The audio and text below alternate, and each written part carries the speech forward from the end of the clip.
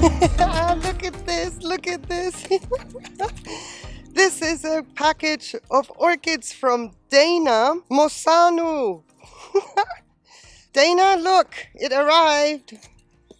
We have a neighbor that is always eager to help me out with my mail, although I don't ask for that kind of help, but yeah. Went to the post office this morning and I got me some orchids, Dana. Thank you so much. Hi, everybody.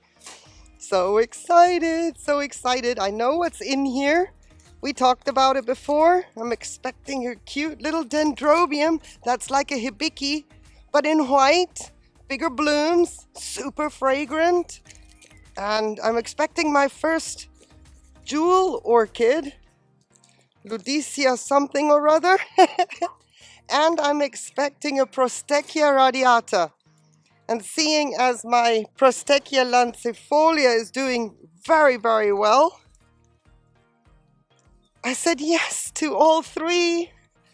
Well, the Ludicia, we're going to have to wait and see. I've never grown that before. I don't know if I have enough humidity or warmth in the winter for it. And I'm fully prepared with either Greek yogurt tubs, hob material, or my Fandangle fancy ICU little half soda pop bottles. Okay, wind puppies. Yeah. I'm so excited. Dana, thank you so much for giving me this anticipation. I'm super, super curious about this little Ludicia jewel orchid. Oh. We slow down. When we have a visual, oh, we slow down. Hello, baby. Hello. I think you should be all right during the summer. At least we can try and get her established. Oh, my goodness. My daughter said to me this morning when I picked that, we had a coffee outside the post office, and she said, "Are you not going to open it?" And I said, "No, I don't want everything to happen here." And then she said, "Oh yes, you have to do an unboxing." I was, "Oh yes, I do, don't I?" My brain had gone completely tilt, you know? New orchids, and somehow something doesn't function properly in the head. But yeah, here we are. Woohoo! Super excited. Let's have a look-see. It's still nice and damp, Dana. It's just a teeny tiny baby little cutting. Oh, she's pretty. She's pretty, pretty. Okay. You, I think, are best off in one of these. Although, I'm going to have to cut it. So we're going to have to make some modifications to those bottles just to cut it in half, because I don't want to always be reaching in so far. So I have a wider rim here. So for now, you go in here. And I can water you in just a tad, just a little bit, so that the moss can soak up.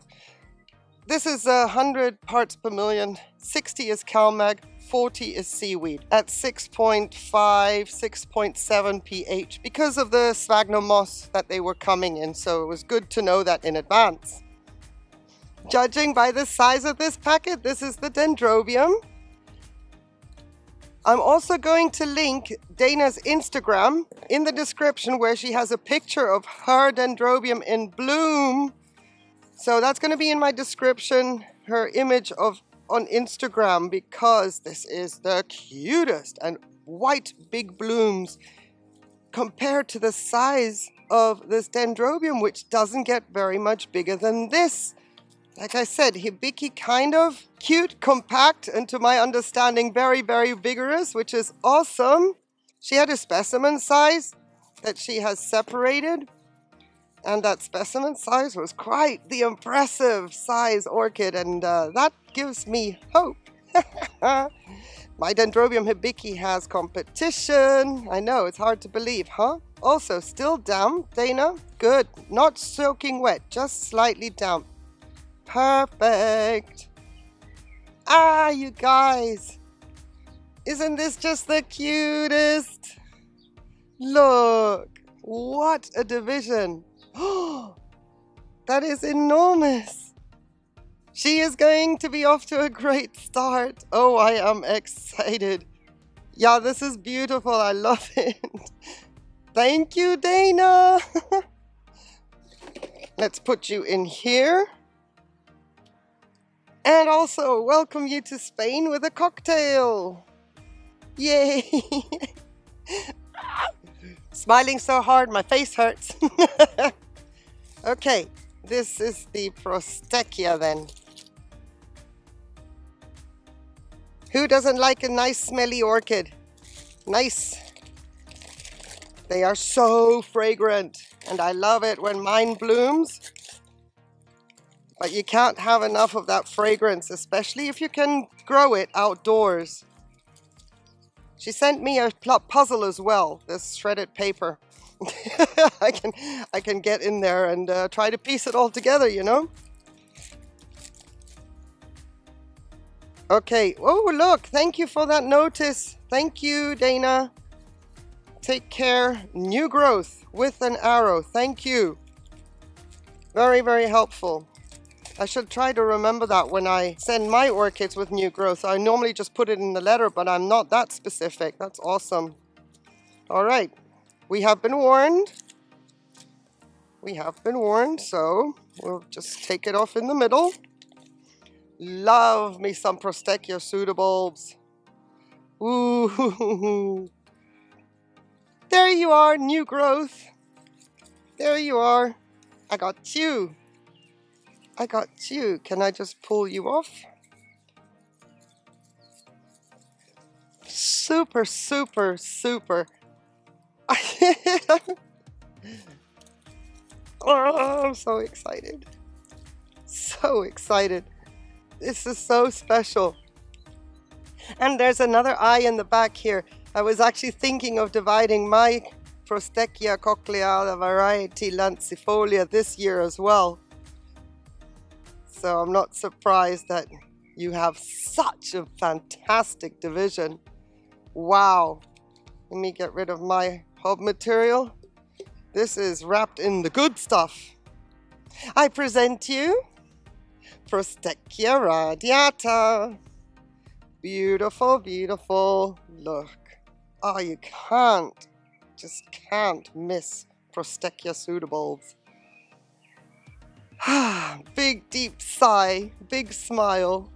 All right, let's welcome you. Gotta welcome you too. Let's get you weighed down a bit. Now that you've arrived safely, there's no having you blow over. Can you imagine coming all this way to southern Spain? Ole! Bienvenido, orquídeas, a la nueva casa. Bienvenidos, orquídeas, a la nueva casa. This is a permanent vacation. I'm just going to take this away. I'll be right back. Prostechia radiata in here. Isn't this cute? Dendrobium pocket lover together with my pocket rockets. I got a pocket lover. Fabulous. And here we have Ludicea discolor variety nigrescens right here. And this is what I've done with it. Tiny little tub, but I think it's best this way. It's got aeration and a lot of humidity around it anyway, and I don't have to go digging for it. And I want to show you something on the Prostechia radiata because I found this super interesting. Dana told me that she used gentian violet on the Prostechia division. You see that? Gentian violet. The last time I ever saw this stuff, as I used to call it, was when I had ringworm in Kenya. And yeah, it pretty much took care of ringworm in Kenya. Oh no, let me correct that. The last time I used it on myself was ringworm in Kenya, but the last time I actually saw it was on my daughter, the back of her neck, when she had a fungus from always picking up stray cats. That also carry ringworm, but in her case, I had to go liberal with this gentian violet all along her neckline and up into the hairline where the fungus had spread. Needless to say, my daughter learned a lot of lessons by just always picking up stray cats. So isn't that interesting? I have never seen it used on orchid, but why not? Why on earth not? Makes a lot of sense. It's a great alternative to dragon's blood. And if dragon's blood is not readily available, gentian violet. There we go. Thank you, Dana, for that inspiration as well. Okay, got to be a little bit careful here with that new growth now that I've pulled the orchid out. We'll settle her back in. They're all going to go inside with the others that are in full shade but bright light, and then we're going to see what happens. I have to observe my little pocket lover here. When I pot him up, that everything is going to go according to plan. Hold on, hold on. Just a moment. I spy with my little eye. What have we got here? Let's take them all. There's 2 little pieces. Oh, sorry for that. La la la la la la la. That looks like a root nubbin to me. So we're going to let them acclimate for a week. This one can get potted up in about a week's time. Let them settle in, not shock them again like, hello, you've just arrived home and here I am doing whatever. This one will probably be potted up the moment I see roots, and little one down here, same thing. Oh, I'm so excited. Dana, thank you so much for these gifts. Your name is on my tags. I shall never forget where they came from. And neither will anybody else that comes into my collection, because they're going to say, Romania? Hello, Romania? I say, yeah, I've got orchids from Romania, and guess what? These are a first. So, Dana, muchas gracias from me to you for these gorgeous, gorgeous presents, and I so look forward to growing them.